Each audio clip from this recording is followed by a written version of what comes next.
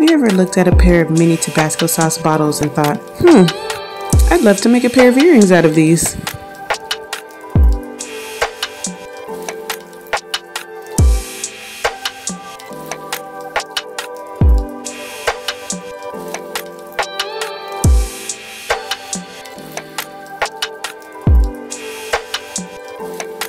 I thought it would be fun to put some red paint on the inside of the bottles so that it looked like the Tabasco sauce was still in there, but I couldn't get the paint to move down the bottle, so I tried to push it in and poke holes with the sewing pin, but that didn't work either.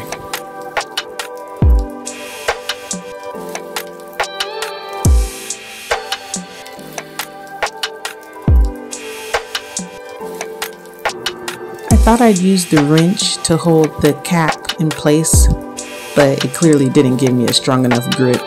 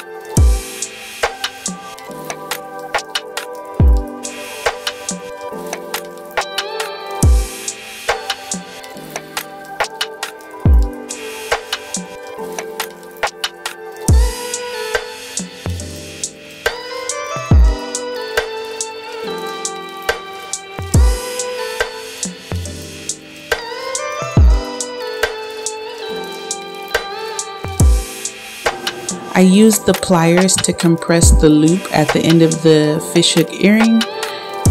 This way it'll go into the hole a bit easier. It's still a little bit of a struggle because you still want to keep the hoop there. You don't want to completely flatten it, but you do want it to be a little bit smaller.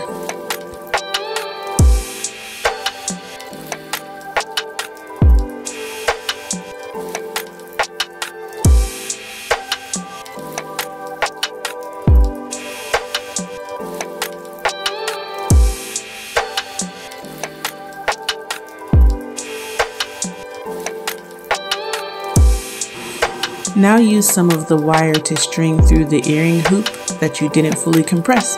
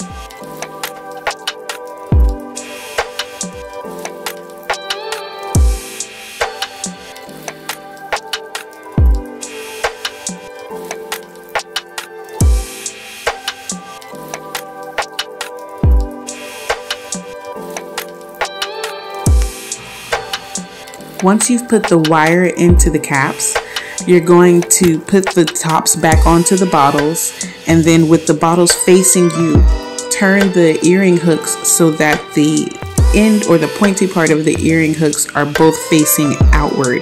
This way, when you put them on, the Tabasco sign will be facing the correct direction. And then once you've positioned the hooks where they need to go, you can put the hot glue in, and that'll keep it from turning, so the position will always be the right one.